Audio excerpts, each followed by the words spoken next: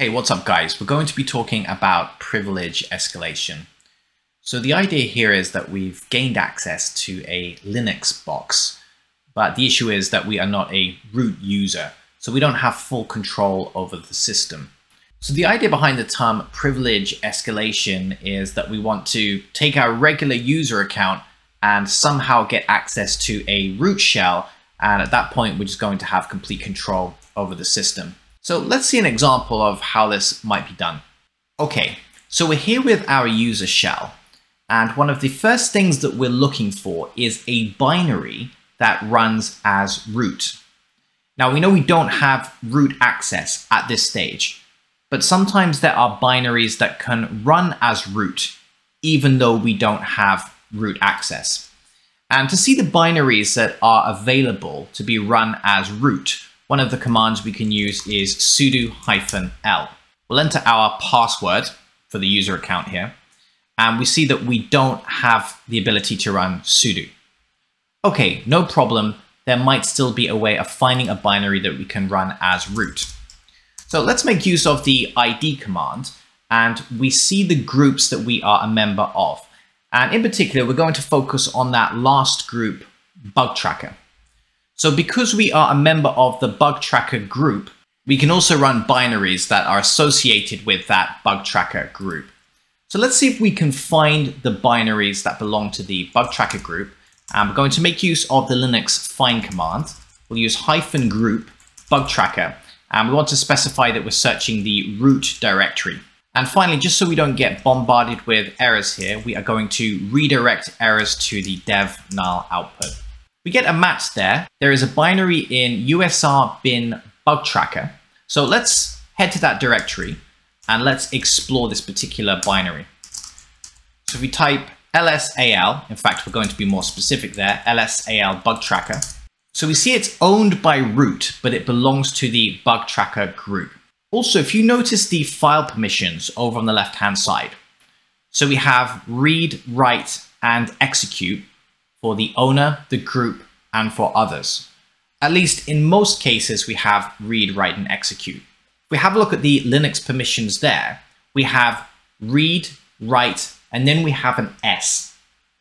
So instead of execute, we have S. Now that S refers to the setuid bit being enabled. And what that means is that this binary will always run as the file owner.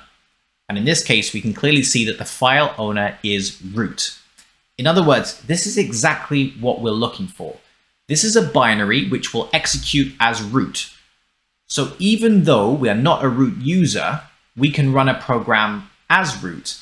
And often we find there might be a way to manipulate such a binary that runs as root into giving us full root access, something like a root shell, for example.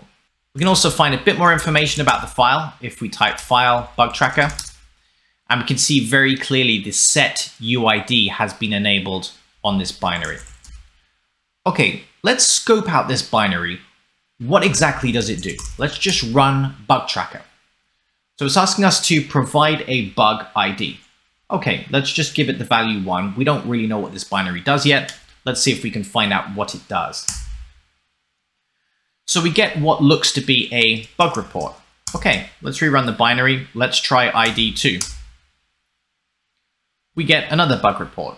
So seems fairly self-explanatory. We run the binary, we give it a bug report number, we see the associated bug report. Okay, what happens if we give it a value for a report that possibly doesn't exist? For example, bug report with the ID 100. Okay, now we get an error message, and we get some more information regarding what this binary is doing behind the scenes.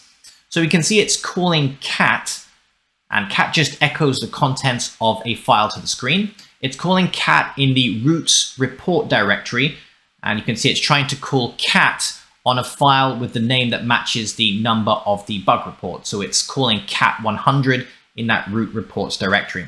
Now, we notice straight away that cat is not called with an absolute path. So what we mean is instead of usr bin cat, it's just cat.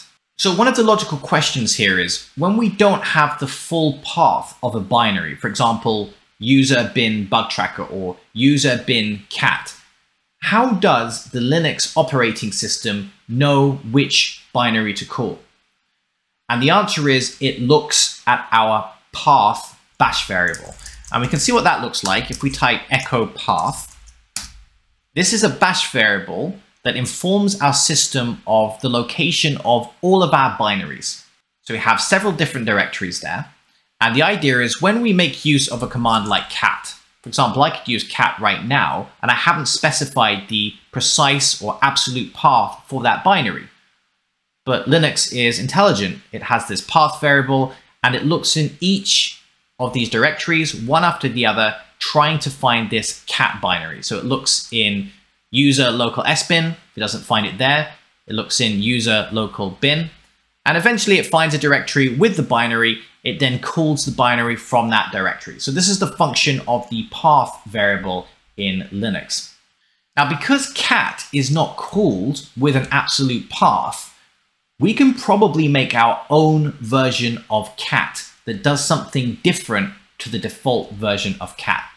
Let's take a look at how this works. So we're going to cd into the temp directory, and we're going to create a file called cat. So this is going to be our fake cat binary. So normally cat is going to echo the contents of a file to the screen, whereas our fake version of cat is actually going to give us a shell. So let's vim into cat, and it's fairly straightforward to get a shell. It's just /bin/sh. Let's write and quit that to the file. So if we type cat now, we get the contents of that file called cat. Now we can't execute cat yet because it doesn't have the permissions. So we can enable those permissions with chmod +x cat. So now when we have a look at cat in our directory, we can see the X is marked. We have RWX for execute. So if we type cat, it just uses the regular version of cat and echoes the contents of our cat file to the screen. But if we specify the directory, so the current directory, and run cat, well, we get a shell now in this case. So it's executing the contents of our fake cat binary. Now, this is not quite the shell we're looking for because this is still a regular user shell, but you can see the functionality of our fake cat binary. Once it's executed, it returns a shell. So the idea here is if we can get bug tracker, which runs as root, to execute our fake version of cat, we're going to get a shell, but it's going to be a root shell. So just backtracking slightly, how does Linux know which version of cat to call? Well, remember, it traverses each of those directories in the path, one at a time, until it finds the binary with the name of the binary that it's looking for. So we can modify our path so that the first directory our system looks in for the cat binary is our temp directory, which has the fake cat binary in that we've just created. So the next question is, how do we modify our path?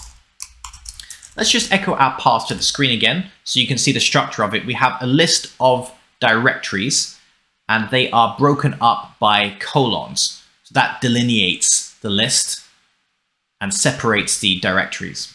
So we can make use of the command export path equals, and we want to add our TMP directory, but we then want to append the rest of the list. We don't want to overwrite our path variable so that it's just TMP. We simply want to prepend TMP to the beginning of the list. So we can now append to our command the original path variable. So what we'll get here is our entire path as is, but we've prepended the TMP directory to our path. So just to confirm that's what's happened, let's echo path to the screen. And now we see a copy of our path, but we see the TMP directory prepended to that path. Now, just for a bit of fun, if we type cat, well, it's no longer going to work as we would expect. So if we try and cat the contents of any file to the screen, it's not going to work by default. In fact, if we run cat on its own, we just get a shell, because remember, that's what our fake cat binary does. It returns a shell, but of course it's still a regular user shell at this stage. Okay, so the next step is to get bug tracker to execute the fake version of cat. And of course, since bug tracker runs as root, it has that setuid bit enabled. we will get a root shell back as a result. So let's run usr bin bug tracker. It's asking us for a report value.